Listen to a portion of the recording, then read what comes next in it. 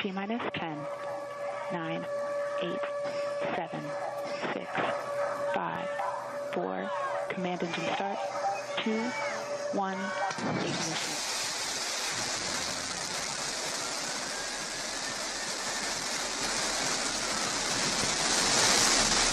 Liftoff. New Shepard has cleared the tower.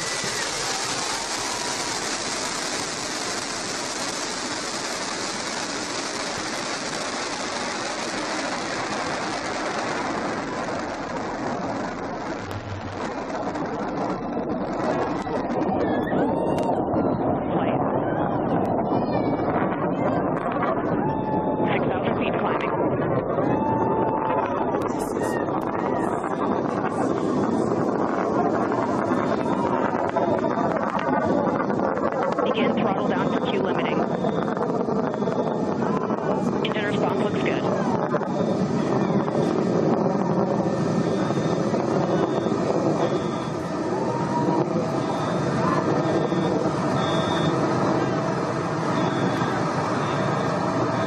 Max Q, maximum dynamic pressure.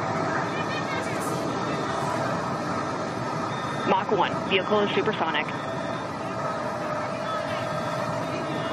Engine back up to full throttle. Supersonic, we have passed through max Q, maximum dynamic pressure. That's when the vehicle, the stresses between the atmosphere and the speed are at their maximum. So to punch through that is so important. You see the BE3 engines, it's firing beautifully. You see the stream of steam behind it.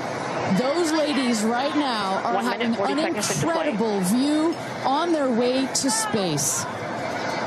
Passing through 80,000 feet, 1,300 miles per hour. You're going to peak at about 2,300 miles an hour over Mach 3, 3 times the speed of sound.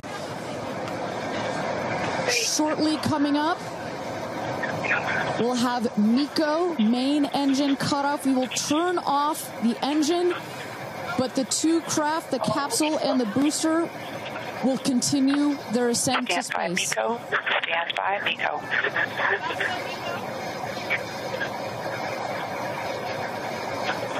And there you saw the main engine is turned off. We're now going to separate the capsule from the booster, and at that point, Kristen, that's when all 6 astronauts are going to start to feel the weightlessness, and shortly thereafter, we're going to let them unbuckle. Separation is confirmed. And that right there is the most critical milestone of this whole ascent. Oprah watching her best friend go to space.